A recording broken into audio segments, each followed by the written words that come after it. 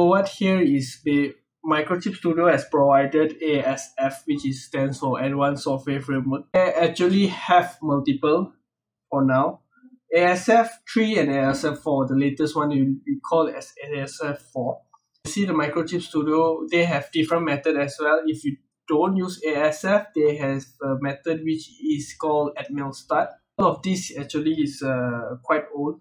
Now we didn't use the Microchip Studio. They have another one which we call is MP Lab Harmony.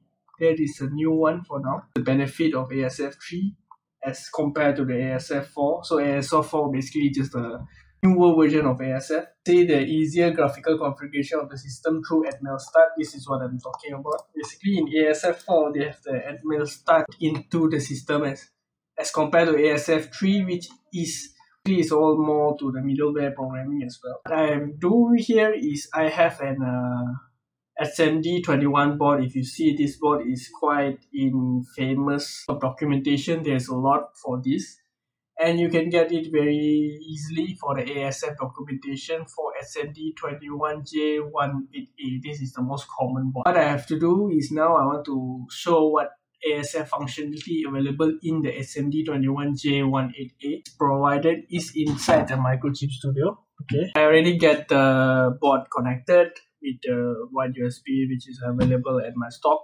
So what going on here is the interface straight away. We got a SMD21 Explain Pro Evaluation Kit. We can start a new ASF example project here. Okay, bring up this page, which is all of the component device family you can access from here. So we using SMD21J18A, so super simple, and everything you have to start from scratch. Simple function with while loop inside. And then what you say here is, you can see this is the include the SM header file. Okay, and then we can access to ASF wizard should be.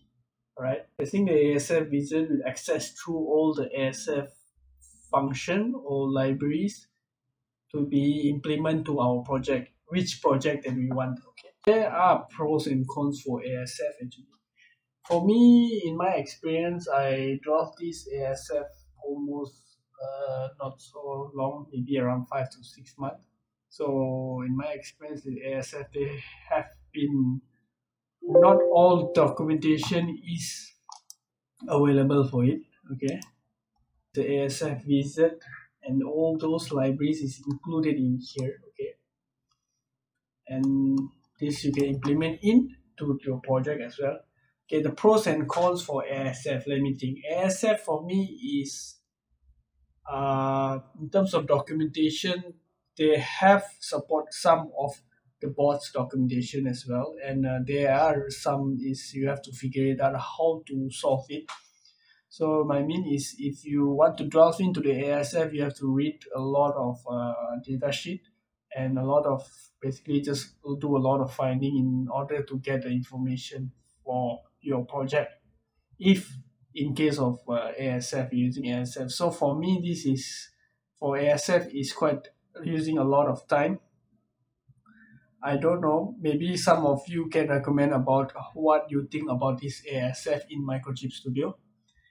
Tell me what you think about it. Let me know in the comment below. And those who have experience in ASF, please do comment below. I want to know what's your experience about it. Okay, that's it for now. Thanks for watching.